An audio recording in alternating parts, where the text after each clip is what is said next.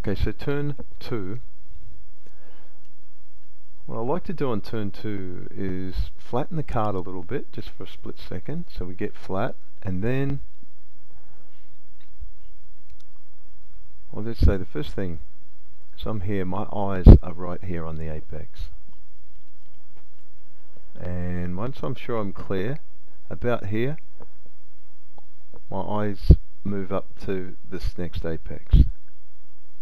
Now, what I'm looking for is for this front right wheel to meet about a 45-degree angle to the turn, wherever that happens to be.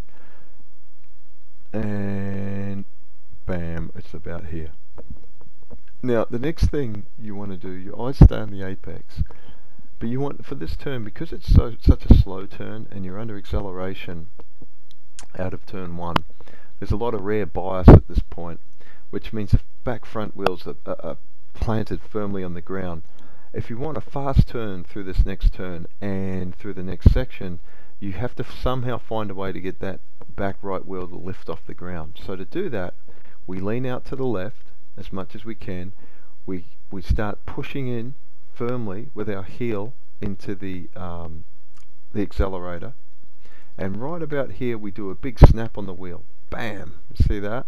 And just 3 frames we've gone from straight to almost full lock. 1, 2, 3, boom. And then note my hand releases the pressure just slightly, so it's full lock and then back just slightly.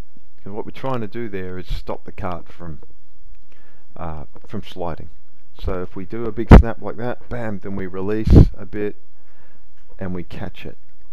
My eyes are on the apex, and at the snap in I start aiming my inside tyre right at the apex, and I just hold that steady all the way through this turn. Once the turn-in's done, my goal is to keep my hands as steady as possible. I might have to do a little adjustment, but still as steady as possible. I'm doing slight micro pressure adjustments through that turn.